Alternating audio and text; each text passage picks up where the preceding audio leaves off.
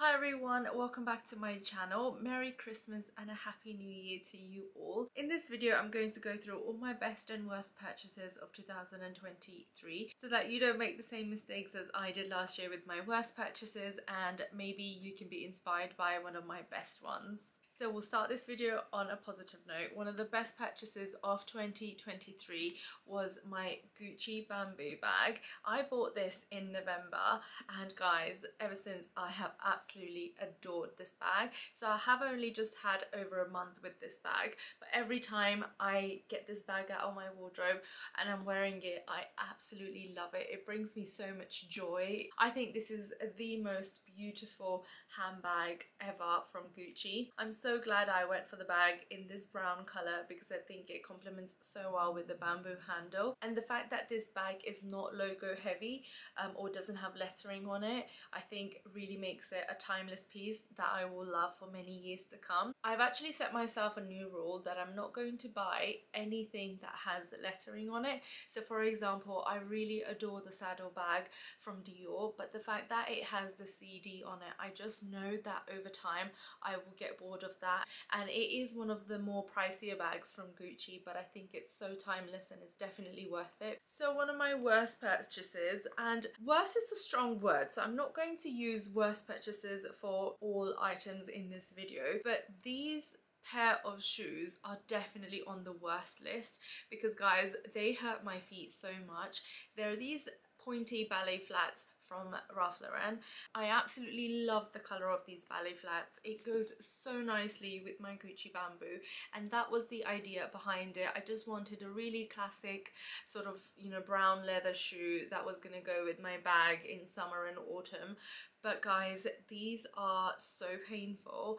I've only worn them once and they were a little bit tight on my toes to begin with, even though I have quite narrow feet. But guys, these are so painful. I literally had blisters at the end of the day. Flat shoes are meant to be, you know, comfortable enough to walk in, but I don't know what it is about Ralph Lauren shoes. They're always so narrow. I also have a pair of knee-high boots from them, and they're beautiful, okay? They're really well made and they look stunning, but again, the toe part of the shoe is so narrow, and considering I have narrow feet, it shouldn't be a problem.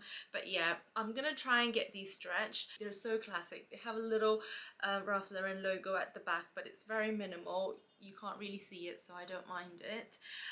But yes, it's a real shame because I think these are really lovely shoes, and I did size up in these, but still it's really narrow. If I had gone any bigger, they would have been far too wide for my feet. So yes, it's a real shame because they look so beautiful when I wear them with this bag, but yeah, they're just a real pain for my feet. Another one of my great purchases this year has to be the iPad Pro. I did purchase the pen with it as well, which you obviously have to pay for separately, but this has made my life so much easier because now that I make videos for YouTube as well, editing them on the iPad then on the laptop is so much easier for me. I used to also always edit my reels on my iPhone using the LumaFusion app, but now that I have the bigger screen, I edit them on my iPad, and again, it makes it a much easier process, and I actually really enjoy editing videos on the iPad. So yeah, this was another great purchase that's made my life a lot easier and more productive. So another not so great purchase of last year was this Burberry bag. So going back to the rule I set myself of not purchasing designer items with logos that had lettering in them, I don't think this logo is that much of a big issue. I think the bigger issue is the color. I'm just not a colorful person anymore, unfortunately, and every time I try to wear this bag, I always tend to reach for my other more neutral bags. And I even thought that I would wear this bag a little bit more around Christmas, you know, because of the color, but even then I haven't reached for it. I actually wore this bag a little bit more in the summer because I have some dresses with a little bit of red in them and it goes so well with those dresses. I think what I need to do is buy some dark red flats so that I can get even more use out of this bag in the summer, but I really love it and I can't imagine getting rid of it. Like I said, I don't have anything like this in my wardrobe, and it is a beautiful classic color, so it's not really going to go out of fashion, and I do really love it, and the price I paid for it was really amazing as I bought it from Bicester Village.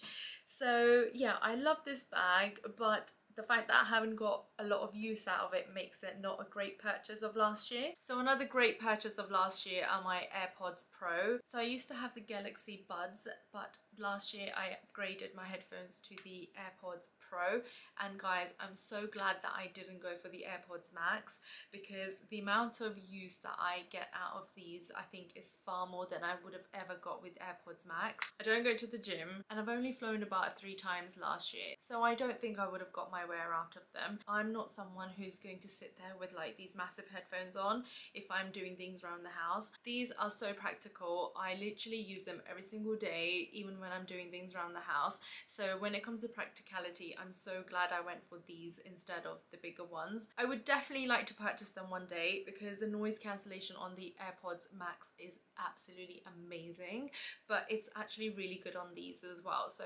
yes, if you're sort of umming and ahhing between the two, I think definitely get these for more practicality. I recently used them on my trip to Japan, and on the flight the noise cancellation was absolutely amazing. I think these are definitely better headphones if you're thinking more practicality wise. Even if you're out doing your grocery shopping or like just out for a walk, I feel like these are so much better, and I don't think I would have used the bigger ones as much. So I'm really glad that Ashish talked me out of buying AirPods Max and he got me these instead. So I don't actually have equal amount of bad purchases to show you, because the older I get, the smarter I get with my shopping. And another great purchase of last year has to be these Celine sunglasses. Guys, I can't tell you how much I have worn these. I only got these in October and I have already worn them so much. I feel like they're so chic, they're so elegant, so timeless, and I just know that I'm gonna get so much more wear out of them. They have this really minimal Celine branding on either side of the sunglasses, which I think is just perfect size because it's not too much in your face, and I think that's what makes these really chic and really timeless. I actually spoke about these in the recent gift guide video that I did for Christmas. So yes, these were another really great purchase of last year. Another great discovery was this CeraVe body cream. Guys, this moisturizer is absolutely amazing. They do a lotion version of this as well for people who don't like the thickness of a cream, but guys, this body cream is so amazing that literally if I moisturize my full body in it today, I won't need to moisturize it for the next 2 days. The moisture literally stays in your skin even when you shower. Even when my heels are drying in the summer, I apply this, put a pair of socks on for 2 nights in a row, and by the 3rd night my heels are so nice and soft. This pot is always on my bedside table because I moisturize before I go to bed, and guys, I can't recommend this enough. I also think the pricing of it is absolutely amazing.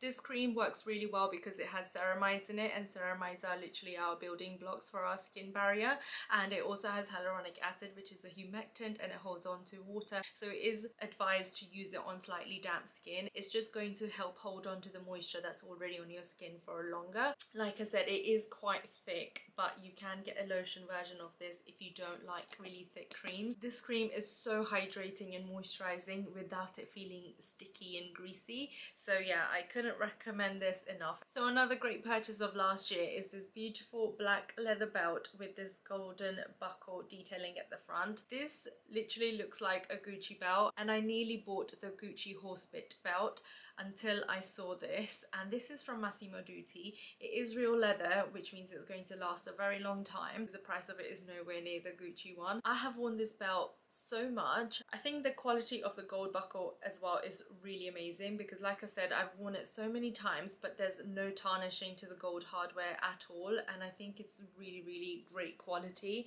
You literally cannot tell that it's not Gucci. It's that well made. Arket actually do a really similar belt, but their one is slightly chunkier, and I prefer this one because it's definitely more dainty. I will be the first one to purchase this belt when they bring it out in brown. So another not so great purchase of last year has to be these Adidas Samba trainers. Guys, I know they are all over the internet and everyone loves them, but I can't tell you how uncomfortable they are for me. I do have flat arches, and these literally have no bounce to them. They are so flat. Guys, they were flat from the day I got them, and I think I just just made myself like them. I mean, I love the style, I love the color, but they are so uncomfortable. If I was going out for the day and I was doing a lot of walking, I could not wear these because by the end of the day my feet always hurt. Unfortunately for me, these just weren't a great purchase when it comes to comfort. I just have the kind of feet that need a little bit more cushion on the soles. And the last two great purchases of last year has to be these two shoes. These are from Celine and these are from Adidas. Guys, these Celine loafers I absolutely love. I've worn them a ton of times. I didn't need to break them into, they were comfortable from the get-go. I have worn them a lot, but because they're quite a stiff leather, they still look pretty new, apart from just a tiny bit of creasing, which is absolutely normal. But as you can see, I don't really clean them often and they still look good as new. There's no problem to the hardware. There's no problems to the stitching either. If you are thinking of buying anything from Celine, I think just go for it because you cannot fault the quality. You will not be disappointed. And nowadays, unfortunately, designer brands are lowering their quality. Celine, on the other hand, are not, and I think their pieces are so timeless. And you know, like I said, I've worn them a ton and they don't show any signs of wear and tear. The only thing about these shoes is that they don't have a great grip, so that's the only fault I would give them. But apart from that, they're just beautiful, timeless loafers that I know I'll get to wear for many years to come. And then we need to talk about these Adidas Gazelles, which are completely opposite to my experience with the Sambas. They do have a much softer sole and they are literally like walking on cloud. I absolutely love this color because I feel like it goes really well with creams and beiges, which is the kind of color palette I'm going more for these days, and I can't wait to get more wear out of these in the summer. I bought these just before our trip to Japan recently and I wore them a ton in Japan when we were walking around all day every day doing more than 25,000 steps a day, and I never had any issues with these. I never had to break into them at all, and although the tongue on these is equally as long, it's a much softer fabric, which means that it just bends when it gets to the top of your foot and without causing any issues on rubbing against your skin. And yeah, I feel like they're so versatile. They come in a bunch of different colors. I don't think I need to purchase more and add to my collection right now, but these are sort of trainers that I really look forward to wearing spring summer with like a nice tea dress or, you know, cotton dress, and I think they would look absolutely amazing. So I definitely recommend the Gazelles over the Sambas. So there we go, guys, those are my best and worst purchases of 2023. These are my favorite kind of videos to watch this time of year, more than what I got for Christmas videos, because I think that it's really useful when someone shares what they had a great experience with and what they didn't like so much, and I hope that my video did the same for you. So yes, I hope you enjoyed it and I will see you next time. Bye.